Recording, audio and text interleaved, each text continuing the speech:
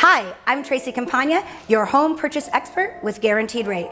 With over 20 years in the mortgage lending industry, you can be sure that I've seen it all, heard it all, done it all.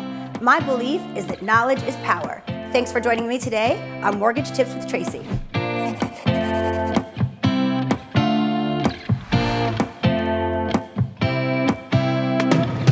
Hi guys, welcome back to Mortgage Tips with Tracy. And today we're going to be talking about one of the biggest factors when applying for a home loan, and that's your credit score.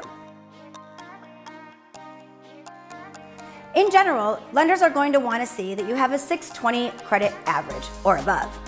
Now I know, credit is kind of like a big thing for everyone, and people sometimes don't even want to have their credit run.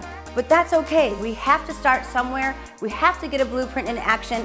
The first step is to pull your credit. Let me pull it and we'll figure it out from there. The first tip that I can give you is keep your utilization of your trade lines at 30% or under.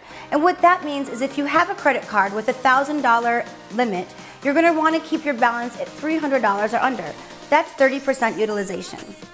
Number two, if you have a parent or a sister with amazing credit score on a long-running trade line, maybe a credit card they've had for, 15, 20 years, ask them if they'll add you as an authorized user. This will help increase your credit score just through their good credit in like maybe 60 to 90 days. And guys, don't go closing a bunch of trade lines without talking to me first, because investors want to see that you have credit available to you. You just don't need it. So if you're out there shopping for a home loan and you're worried about your credit, give me a call. I'll help you get into the right direction. Thanks for watching Mortgage Tips with Tracy. I hope you learned something. See you next time.